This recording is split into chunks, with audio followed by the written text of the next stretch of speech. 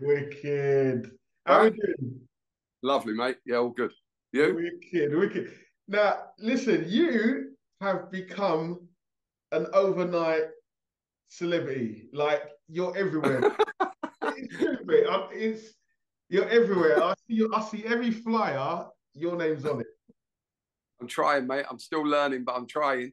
It's wicked though. Doing my It's best. nice to see, man. It's nice to see. It's just nice to see. Yeah, Yeah, see with all the cool guys in the scene, the nice ones. You know what I mean? Like Ellis Dee, yeah, Chalkie, yeah, Slipmatt. All the cool guys in the scene, man. yeah. The originators. Yes. So talk to me. What was a teenage Danny Lyons like? Terrible. Absolutely terrible. Horrible person to be around. uh, yeah, I wasn't from a youngster, I was quite, I wouldn't say troubled, but I got into the scene with the wrong type of people and done what I had to do to survive in them days, as we do. And it become my downfall really in life. We had fantastic times. You can never bring back them times of raving ever again. Really, we try to recreate it every day, every rave that we do. But them days for me were fantastic. But yeah, I think it was the drug scene and stuff like that. Just I become troubled as a youngster. Maybe I started too young. I started when I was like 15, 16. Do you know what I mean? And I was raving hard at 17, 18. You know, and you look at Where did you 17 and go? 18-year-olds now, they're more interested in TikTok. Do you know what I mean? It's like, so we was out there traveling all around the place at that age. Do you know what I mean? And yeah, I got involved in the wrong sort of stuff when I was younger and for quite a while, and then realised that when I got thrown out of my house as a youngster for doing what I was doing, that I had to change my ways. So I wasn't a very nice person. I was still a good person to be around, a good energy, but who wasn't in a rave? You know what I mean? So I just got involved with the wrong type of people, but at the end of the day, we was just living life. You know, So it's when just you say part of learning. rhythm, are you saying to acid house, jungle? Was it hardcore? Was it what kind of genre was it them days? Well, when I was younger, being in the East End. We was always around sort of. It was multicultural, wasn't it? Do you know what I mean? So we had so many different influences of music, from blues parties to reggae. You know, I was massively into reggae, ska.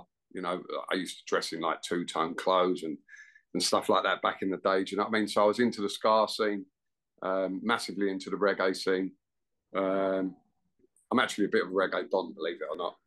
So it is my passion, as I said to you earlier. But Yeah. yeah, I mean, I kind of sort of, my teens at sort of 16, 17 was acid house. So we kind of went through the acid house scene and then went into the hardcore sort of scene, the old school, the hardcore, and then progressed kind of to jungle. And then sort of as sort of later garage started, I sort of left that scene because it kind of it wasn't for me. That scene wasn't it was still a good scene, and there's good people come out of garage, a lot of people that I know in the garage scene, but it just wasn't for me. And at that time, I believe mentally I wasn't stable enough to stay in the scene anymore, because we'd done a lot of raving as youngsters and done what we did, you know. So it was probably a good time for me to come out of it. But it's not saying I didn't rave. I still went back to other raves and stuff like that. Do you know what I mean? But I wasn't so like full on Friday night we go out, return home Monday morning. Do you see what I'm saying? Yeah. Oh yeah, no, the acid house and hardcore and old school was really me, you know. And jungle, I like jungle as well, drum and Yeah. bass. So how did Danny Lyons come about? What was the what got you into the music background? What got you in there? How did it come about, Danny Lyons as a host, MC? I've Even when I was young, we used to have house parties and stuff like that. So there's early pictures of me having parties in my house, you know, and stuff like that. I've always picked up a mic, always done that. I've had massive influences from certain people, you know, in the past who are MCs, that I always followed when I was young, and I was around when I was young. But it kind of, I started with the radio station doing security work. So I was, you know, I'm a close protection officer. I've got my own security company. I've been doing it for a very long time. But we got asked to come in and basically secure premises and secure parties. And, you know, I've just done that for a while. And then one day I was on the radio on Time FM with DJ Bubbler. And I kind of, we was doing Centreforce sessions at the time. And I kind of picked up the mic and just done a few shout outs for him. And then my mate said to me, Dan, you know, I've got a nice voice on the radio. And I was like, serious? He went, yeah. He said, mate, just keep this up. He said, because I like your voice and your energy, you know. So that's kind of where it went. And then, like I said, I just carried on doing radio shows. I've probably done 2 radio shows every week for at least the last 10 years, apart from when I'm on holiday. What kind of DJs were you hosting for? Give us some names. Give us some names. I have hosted. You give me a name and I'll tell you if I've hosted. I know you've done Ellis Dee. I don't know if you've done Slipmatt. Leroy Thornhill, Prodigy, Billy Daniel Bunter, yeah, Ellis Dee, Slipmatt, Rat Pack, Mickey Finn, Groove Rider, Chris Paul, bloody hell, DJ Rap. Yeah. Oh mate, I have done a lot of people on the radio and on raves. Yeah. Randall, Corporation Dave. I mean, all of the Centreforce DJs. I pretty much, honestly, mate, I do a Hall of Fame show on a Friday night on Centreforce at 9 o'clock, and I'm literally running out of people to do. I've done everyone, but you know, there's a few people like Evanson Allen and people like that, and Ellis Dee and Mark, Lipmaster Mark, Slipmatt. You know, we've all become very close friends because we think very alike. We're very peaceful, happy people now. Do you know what I mean? And we don't want anything from each other, and they're just full of compliments, which I like, you know. Yeah. And I work hard at what I do. Anything I've ever done in life, I don't give up. If it fails me, I'll give it up, you know. But everything I've ever done, I've tried to do the best version of me. That's my philosophy behind what I do, you know. I just try my best. I try and be a nice person and just do my best. Yeah. So you know tell everyone about the security firm. Tell everyone about your how that started. How did that start? Well, I originally, Britannia Canine Security is my company. We've been going for quite a long time. But to be fair, I actually started teaching young kids.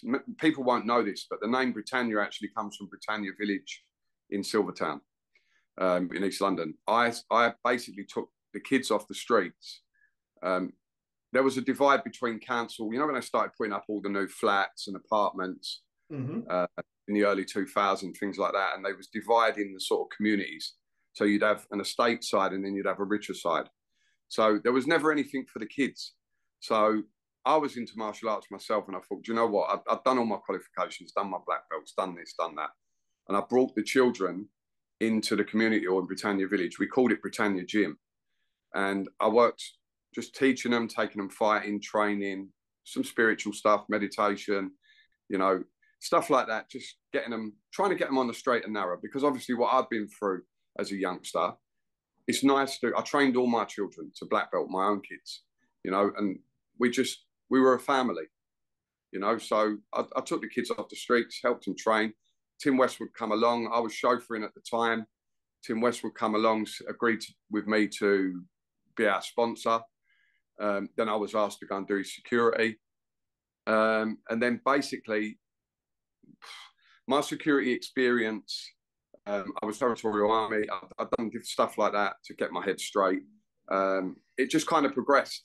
So I started as a bodyguard, and I was doing some quite serious bodyguarding stuff for some certain people from America over here that were living in England.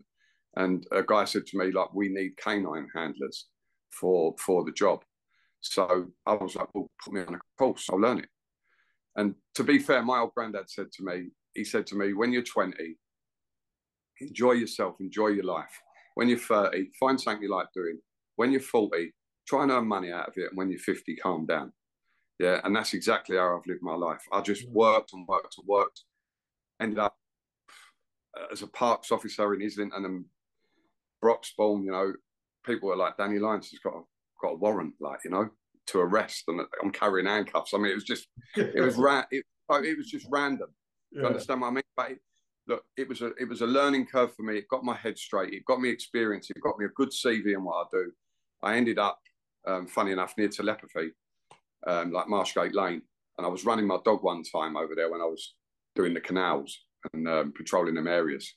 And two Irish fellas come over and said to me, "Do you want to do the Olympics, 2012 Olympics?" And I just kind of laughed at him. And the story of it is we met, we had a meeting. I ended up with one guard on the Olympic site. I ended up doing the demolition, remediation, all of the security, and I had it for about 8 years. And I had about 1,000 people working for me per shift a day. So we had about 2,000 staff on there. And yeah, that's what kind of made my CV, to be fair. So, and then my wife, you know, I handed it over to another company, G4S, and they carried on with the Olympics. And I kind of, after a year, I'm not one for, I've worked for a lot of people, but I'm not one for actually working for someone else. I like to have my own opinion on things, and maybe I'm a bit of a control freak, yeah, but in a good way. Yeah. And yeah, I kind of just, it went to them. I trooped all my friends over, all my mates, and we started Britannia Canine Security again. And the rest is history. I brought a few people from the Olympics after 2012. We've got a strong team, and we pretty much do a load of things, festivals, you know, guarding premises, anything. That's basically the rundown of Britannia Canine. So, wicked. So you I ended up instructor as well. Okay, so you mentioned Tim Westwood. Yeah. To bodyguard for him. Who else? Tell everyone who else you used to bodyguard for. Mate, I've bodyguarded for the New Zealand All Blacks. Not that I even need it, but taking them around London. I've bodyguarded for Jude Law. I've bodyguarded for UB40. I've bodyguarded for every single The Only Way is Essex star, Peter Andre. Mate, so many people. Pogba. Honestly, I've done a lot of people. That's just a few names to mention. NBA players. Yeah, Arabs. Pretty much the whole circuit, really. But I'll get called by quite a well-known bodyguard in the industry. He phones me when it's like a high-level client, and then I'll go and do it. He trusts me with his life. Do you know what I mean? He'll put me with anybody, Hollywood stars, anything. I don't care. I'll do all of them. You know, and I have done. So, yeah. Well, that's made you feel starstruck. I just get on with the work. I just go there, try and do my best, look after them, and then go home. You know. But there must be like someone who's like, "Oh my gosh, I can't believe I'm actually looking after you." It's like do you know what? I'm going to be honest with you. I've done a lot of top-end celebrities, like top-end celebrities, and I've never, ever, ever felt starstruck with any of them. Not one. Work, isn't it? And I think that's why my friend uses me, because you're not starstruck. You're comfortable. Do you see what I'm saying? You just treat them like a normal human being. You just go to work and you do the job. And I think that's pretty much me. That's the way I come across. I'm very approachable. So that's the way I work. So what would you say changed your life? What changed your life from the bad boy Danny Lyons to the quieter, more serious? I had to go on a run for 3 years. I'll be straight with you. I had to go on the run for 3 years for some of the stuff I was doing. And I had a baby. I'd adopted 2 kids as well. And I just, you know, I got to the point in my life where I actually thought, you'll either die as an addict or doing what you're doing, yeah, which was always a concern of my parents, you know. So that my dad and my mum wasn't really, even though they're from the East End, they didn't really know about the scene. They didn't understand it. Let's be honest, most people didn't understand it. It was a movement. All of a sudden, it was a movement, and everyone was just going out raving every weekend and just necking substances. And at the end of the day, we was just enjoying our life. But they didn't. You'd come home, dirt under your nails and all mangled like that on a Sunday morning, and they'd be like, "What's going on here?" But they didn't have a clue, you know. And you know, it just, I think there just comes a stage in your life where you've just got to say no. Enough's enough. Do you know what I mean? And I think now I'm super clean. I train 6 days a week. I do martial arts twice a week. Sorry. I don't drink. You know, unfortunately, I've started vaping after 10 years of not smoking. God knows why, but you know, I suppose that's the addictive personality in people. You know, it just happens. But yeah, I them reasons alone made me, in the late 90s, early 2000, I was letting too many people down in my life. It was too, I say this from the heart, I upset a lot of people very, very close to me. And at the end of the day, it was a road for self-destruction. Do you understand what I mean? So you either have to change your life, or you'll end up dead in prison, or just not a liked person. And that wasn't for me. And at the end of the day, my goal was to make my family comfortable, to make me feel better, and for people to trust me again, because I wasn't trusted as a youngster. So that's it, really. So what's your involvement with Centreforce? Tell us about Centreforce. I've been with Centreforce for a long, long time. Obviously, I was a listener when I was young. I was taken up to the station when I was like 89. You know, I popped in there, went in the studio when I was a youngster. Kind of stayed away from the scene for quite a while, as I said, but then was invited back to do security, picked up the mic, the rest is history. But ended up with my own shows, ended up hosting everybody. I'd like to say, I mean, Roger the Doctor, God rest his soul, said I was Father Lyons. I'm the voice of Centreforce. And I've worked hard for that, you know, and enjoyed every minute of it. And I don't want anything out of it. I don't want no personal gains. For me, to be on stage, seeing people happy and enjoying themselves, I'm feeding from that energy and they're getting my energy. Do you understand what I'm saying? So for me, it's not a personal gain. For me, it's just having fun. And being part of Centreforce has been a big part of my life. I'm there, you know what I mean? I'm like the furniture. So, and it's just a nice thing to do. And it reaches out to a lot of people. It's got really huge and they're legendary. And it's opened a lot of doors for me. It's you know, I was a big fantasy listener when I was young, you know what I mean, and stuff like that. So it's just opened a lot of doors for me. And at the end of the day, I've got to thank them for that, because that was my platform. But you know, when you go out to raves and people start seeing you, and legends in the game, you know, like Matt, Ev, anybody that's worked with me has always complimented on me. And for me, it's not only nostalgic standing on stage with these guys and working with them, because I used to rave to them as a youngster and be up the front, you know, like having it large. Yeah. But now I'm doing that to other people and I'm working with them guys and they're recommending me. I mean, it's merit in itself, you know what I mean? It makes me happy inside. It's good. Yeah, yeah. So talk to me about the radio transmitter days. Yeah, so yeah, obviously. So back then we was called the Concrete Crew. I won't divulge on too much because I might have took down the wrong people's rigs. Explain what you can explain. But I was brought in really. I mean, it's a crazy story, to be honest, and most people don't know this, but when our signal wasn't getting out at certain times, we was going out with scanners and we was taking down people's rigs. But I was going there with a firm of security, locking off the bottom of the tower blocks, showing my passes and fake passes and all that to get past their men and take down the rigs and bury them in concrete and have a turn out at the bottom of the stairs and do what we had to do to get our signal out further. And to be honest, we was doing such a good job that I've still got the certificate hanging in my office that Ofcom actually asked for us. I mean, let's be honest. We was doing something illegal.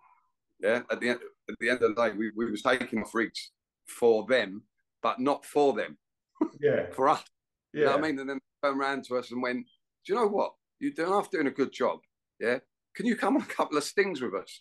And like that, we went to one with where there was one in a forest where it was barbed wire around it and the rig and that was in a tree, you know, and we climbed up the trees and we chopped the tree down and chopped the rig down, you know, and they actually sent a letter to us and said like, thanks for helping us. Do you know what I mean? I mean, it's mad. We like me and a couple of certain people that are big in the industry. I won't mention their names, but we laugh about this to this day because it's proper weird, you know, like, you end up having Ofcom asking you to help them. Do you know what I mean? Honestly, the enemy of my enemy is my friend. Mate, it was jokes. I mean, it was just, honestly, it was mad times. And look, we've done what we had to do to survive. And like most people with radios, everyone was out putting their rigs up all over the place and doing what they had to do to get their signal out and get their sounds out, and we just done the same, really. Yeah. On a little bit of a madder scale, turning up with 15 doormen and dogs at the bottom of the tower block. Do you know what I mean? What is your preferred taste of music then? What do you like to play, host to most? What, like during the day when I'm driving around? When you're driving around, when you're MCing, what do you prefer? Do you know what? When I'm driving around, I listen to a lot of reggae, a lot of rare groove, funk soul. Do you know what? I was just driving home now from meditation. I was listening to Rod Stewart. My range of music. My dad brought us up on sort of rock. You know, he was a rock fan. He went into a bit of blues and stuff like that, a bit of jazz. And my mum listened to soul and stuff like that. But predominantly, I always enjoyed the reggae scene. So I will host anything for anyone. I'll be honest. The only thing I can't is spit bars. I'm just an old school host, you know. I normally work with Chalkie and that, and we've gelled together and we worked. It's like a comedy act on stage, and people buzz off it, you know. But in general, I like doing hardcore, original, old school, jungle, early jungle. Yeah, that's me really. Wicked. You know?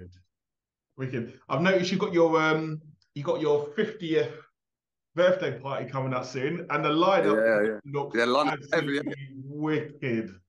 It's unbelievable, isn't it? Like, it's just, my mate was messaging me the other day and he was saying, Dan, like, you don't even see them line up flyers anymore, mate. Like, but you know what? I'm blessed. Like, every single person on that flyer, they're like they're like family. You understand what I'm saying? And I'd do anything for them. They'd do anything for me, and that's how we run. You know. Tell everyone where it is and where they can get tickets from and stuff.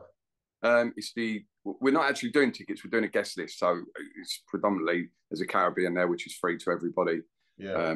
Drinks are obviously not free, but for the artists and that they are obviously. But I decided not to sell tickets for it because it's a celebration of life, and it's for me. I've made it to 50. You know what I mean? So we're just going to have a good crack. But yeah, it's at Moro's, which used to be the old country club back in the day called Jungle. Yeah, so it's there. Moro's at Chigwell. It's on the 28th of October, and yeah, it's 5 till 2 in the morning or 3 in the morning. It's going to be a good crack. Yeah. I think that's going to be buzzing. Mate, that lineup, I was like, oh my gosh. Yeah, a lot of people are going to attend, and a lot of people said they're coming. And do you know what? It's humbling for me because they're people that watch me on stage, or they're good friends or family, and it's just it's a big birthday, and I just want to enjoy myself, and never know, I might have a drink. Yeah. Champagne or something, I don't know. But look, it is what it is. With whoever wants to come, they can ping us over their names, and we'll let them come. It's no problem. But yeah, it's going to be a good day. Wicked. Hopefully. At the weekend, you was away MCing, mister. Yeah, I was doing. What was that about? What was that like? The Centreforce Tenerife weekend. Yeah, that was right. So I went with Ellis Dee. We stayed together for the weekend.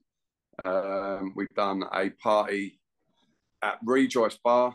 Well, actually, I've done my radio show, me, Billy, Daniel Bunter, and Ellis Dee back to back on the radio, live from the Rejoice Bar in Tenerife, one of the Centreforce bars, with Pasha Randy Swallow. We done that party, and then Saturday night we done a 2:30 in the morning set in the north of Tenerife in Santa Cruz for Hone. Absolutely amazing guy as well.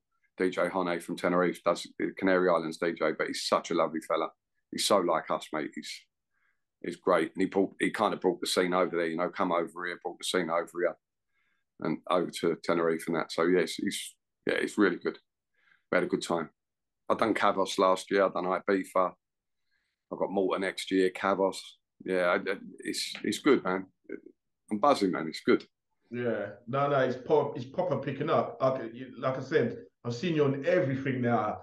Like, so it's just proper buzzing, isn't it? Yeah, look, I'm blessed, bro. What can I say? Like, at the end of the day, it's not, for me, this is not a living. You understand what I'm saying? So I'm blessed that I can go and do radio shows. People are now paying me to go and MC and seeing what I can actually do. and what crowds I can do. I've done some big raves, mate. I've done thousands of people in front of me, you know, and now it just feels so natural, and I'm enjoying every minute of it, mate. The more people that book me, the better, because, like I say, I've got a living, but to actually get out there and do it with these legends and people that I followed as a youngster, you know, and work with them is just very humbling, mate. It's very nostalgic. Do you know what I mean? And these people have ended up my friends now. They're close friends. I tried to keep my circle very small now, as I've made some terrible mistakes growing up and in business and stuff like that. And I keep a very limited of close friends now, and it's just nice. You know what I mean? It's just nice. No, nice one, Dan. So what have we got to look forward to in the future? What's coming from the Danny Line stable? I don't know. I was speaking to Pablo the other day, my mate, who I'm on the radio with. He wants to do a tune with me with Rehab. Have my voice in the tune. I've got a lot of bookings already for next year. There's a few things going on this year. Do you know what I mean? So I'm just kind of like, mate, whoever calls me and wants to book me, I'm there. You know what I mean? I don't let people down. I mean, Billy Daniel Bunter calls me Iron Lungs. You know, I'll go on stage and I'll do 4 or 5 hours straight. Do you know what I mean? Like it don't, and I'm drinking water. You see what I'm saying? And I'll just start and I'll just talk and chat and have fun with the crowd. So yeah, whatever comes, mate. And I'm sure there'll be more, and it'd be great if it does happen. Yeah, you're definitely blessed. I know that for sure. You know what I mean? And it's I know it's because of